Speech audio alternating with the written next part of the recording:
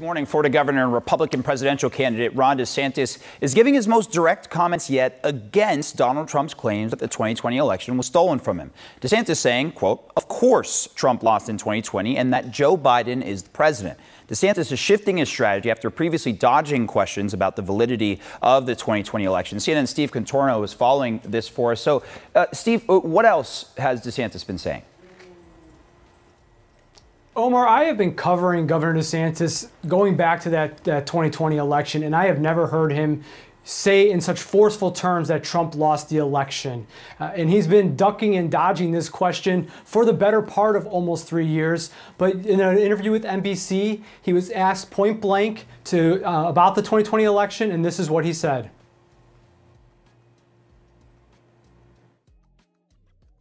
Yes or no, did Donald Trump lose the 2020 election? Whoever puts their hand on the Bible on January 20th every 4 years is the winner. Okay, but respectfully, you did not clearly answer that question. And if you can't give a yes or no on whether or not Trump lost, then how can... Of course he lost. Trump lost the 2020 election. Of course. Okay. Joe Biden's the president. Joe Biden is the president. That's the first time that he has so directly said that Trump lost and Joe Biden is the president. And it's not just that he has avoided this question. He has taken steps over the last two or 3 years to really embrace some of the more conspiratorial elements of his party. And immediately after the election, he was one of the first to suggest that state election results could be overturned. He has put allies of those who believe that the election was stolen in his administration. And he has had his staff have meetings with conspirators and overhauled Florida's voting laws in many ways to appease these people who think that the election was stolen. So, yes, he's finally gotten to this point where he can say Trump lost, but it's been a long journey to get here. And it's coming at a point where clearly he is trying to change the nature of this race a little bit and start making headway into Donald Trump's lead, which looks like it's still strongly in his favor going into these early nominating states. Well, Steve, for someone who's covered Governor DeSantis as long as you have to this point, if it's perked up your ears, then I know we're operating in the right space. Steve Contorno, thank you so much. Kate? Let's talk more about this. Joining us now is White House Bureau Chief for the Washington Post, Tolu Olorunipa. Tolu, what's your take on this? I mean, Ron DeSantis saying reality is reality, that Donald Trump lost, but as Contorno is pointing at, saying it more forcefully than he has in the past. What does this do for Ron DeSantis in this moment? Well, okay, this is the reset happening in the DeSantis campaign. We'll have to wait a few weeks to see whether or not it moves any of the numbers, but he's clearly changing his strategy after more than 2 years of, embracing the big lie, embracing the idea that the election was stolen, or sort of, paddling around the issue without actually talking about it. It's a clear distinction now in his new stage of this campaign where he's trying to take Trump on in a more direct way and also taking on some of his voters. This is not supposed to be a thing of courage to say what is true, but because Trump's voters are so aligned with the idea that the election was stolen, DeSantis is actually potentially putting himself on the opposite side of them. And so he's going to have to be somewhat deft in trying to figure out how to say, yes, Trump lost, but also say that there are issues with the election because that's what a lot of Trump voters believe. And so that's what he's trying to do. That's what he tried to do in this interview. It's not yet clear whether or not he's been able to shift any of the numbers with this new stage of his campaign, but it's very clear that he's trying a new tactic. Even the fact that he was having an interview with NBC News is a clear signal that he's opening himself up to the mainstream media and being willing to try something different, because what we've seen over the first couple of months of his campaign is what he was trying before was not working.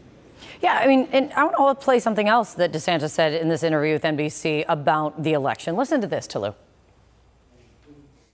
If the election is a referendum on Joe Biden's policies and the failures that we've seen, and we are presenting a positive vision for the future, we will win the presidency and we will have a chance to turn the country around. If, on the other hand, the election is not about January 20th, 2025, but January 6th, 2021, or what document was left by the toilet at Mar-a-Lago, if it's a referendum on that, we are going to lose. I thought this was interesting. I mean, he does seem to be leaning into the, the toilet at Mar-a-Lago comparison quite a bit here. But where does that I mean, it's an unanswerable question. Is this enough? Where does that leave him and his campaign right now?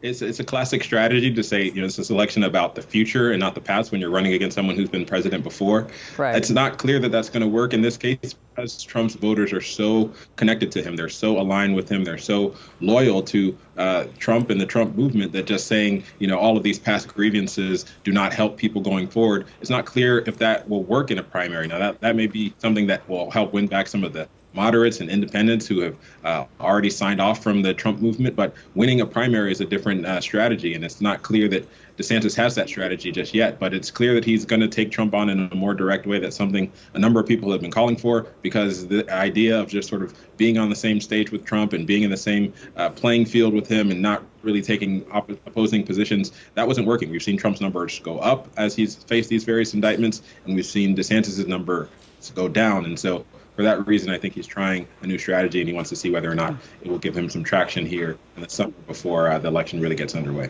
And you mentioned more moderate voters, because on the path forward for DeSantis, Reuters has some interesting reporting now that one of Ron DeSantis's biggest donors, hotel entrepreneur Robert Bigelow, is threatening to pull support or not give any more support if DeSantis doesn't start, one, attracting more big dollar donors, and also if he doesn't start moving more moderate. This is what he told Reuters. He does need to shift to get moderates. He'll lose if he doesn't. Extremism isn't going to get you elected, Bigelow said in an interview, adding that he had communicated these concerns to DeSantis' campaign. And I wonder how big of a problem this is for DeSantis, because as you're mentioning, you got to thread the needle here. You got to win a primary, which, as we know, as history tells us, especially recent history, you have to go more to the extremes to win the primary, and then you can run in the general. But I don't know. What does a more moderate move for Ron DeSantis look like now? It's very difficult. Most of the people who want an alternative to Donald Trump in the Republican Party are the moderate voters. They're not the extreme voters, the people who had been with Trump from 2015 and 2016 and just sort of soured on him because he's been losing.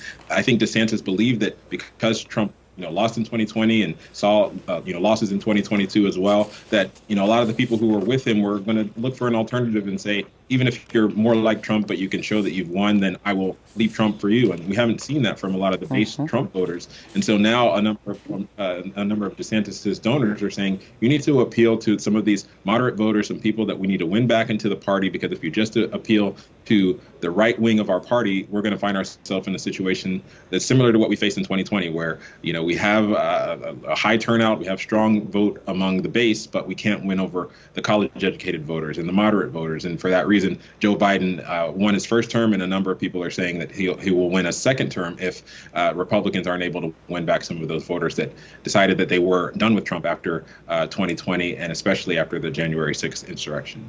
Yeah, I mean, if it's not connecting, you got to make a shift, as a reset, as we keep talking about with DeSantis. Let's see if it sticks. It's good to see you, Tolu.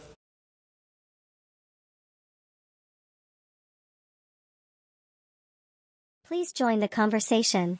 Put your comments and suggestions below in the comment section. Thank you for subscribing to this news channel. You will be notified of any breaking news and new post as you become part and parcel of the McCad TV family. Please like and share McCad TV. We love you all. Please support McCad TV Foundation by joining membership and visiting Amazon UK to purchase the displayed books to aid our orphanage projects across Africa.